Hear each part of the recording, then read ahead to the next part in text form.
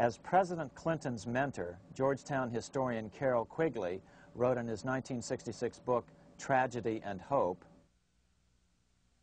the powers of financial capitalism had a far-reaching plan, nothing less than to create a world system of financial control in private hands, able to dominate the political system of each country and the economy of the world as a whole.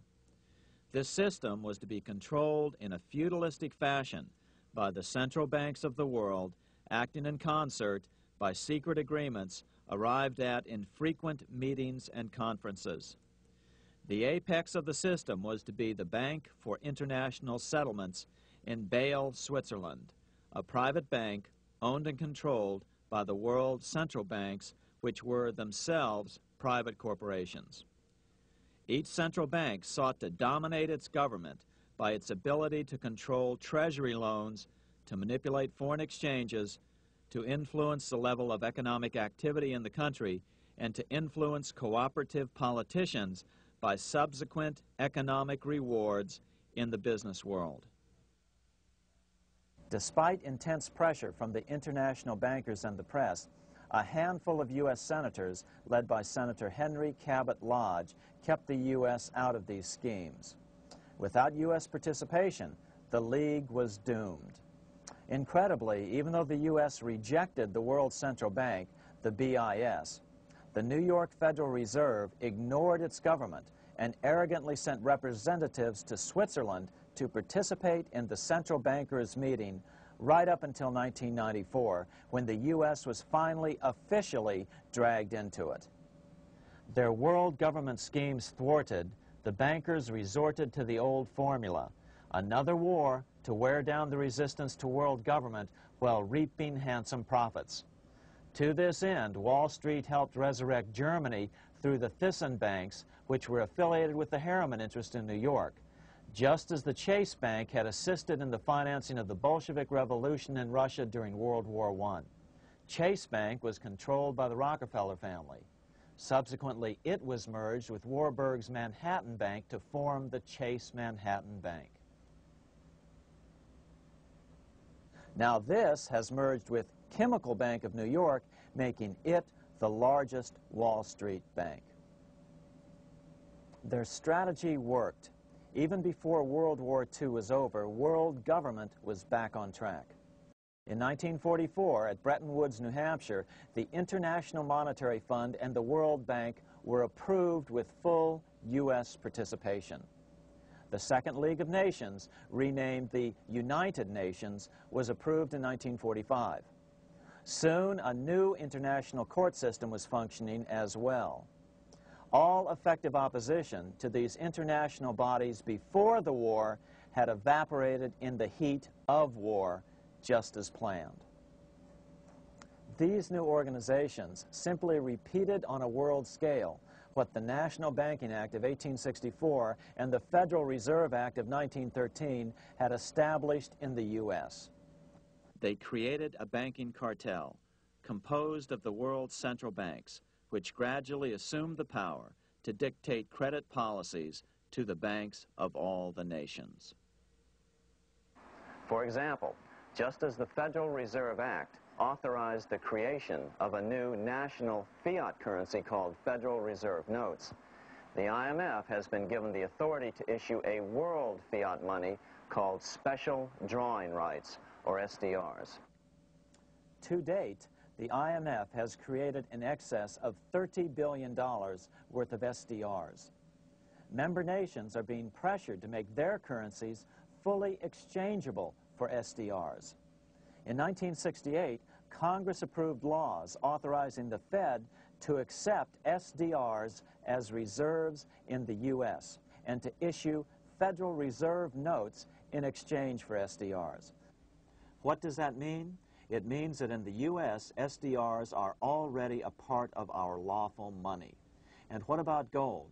SDRs are already partially backed by gold.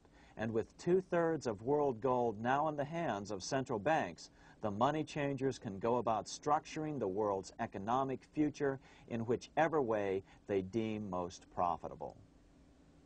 Keep in mind, just as the Fed is controlled by its Board of Governors, the IMF is controlled by its Board of Governors, which are either the heads of the different central banks or the heads of the various national treasury departments dominated by their central banks. Voting power in the IMF gives the U.S. and the UK, that is to say the Fed and the Bank of England, effective control.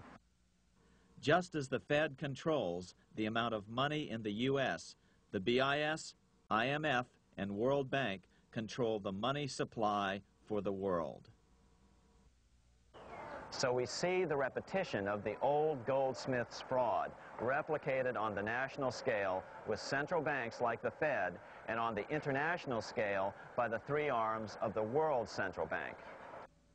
Is this organization of the BIS, the IMF, and the World Bank, which we refer to collectively as the World Central Bank, presently expanding and contracting world credit? Yes. Regulations put into effect in 1988 by the BIS required the world's bankers to raise their capital and reserves to 8% of liabilities by 1992.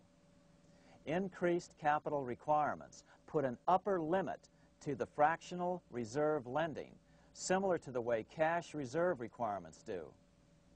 What has this seemingly insignificant regulation made in a Swiss city 8 years ago meant to the world?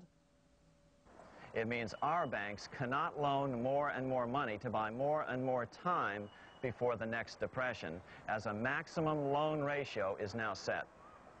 It means those nations with the lowest bank reserves in their systems have already felt the terrible effects of this credit contraction as their banks scrambled to raise money to increase their reserves to 8%.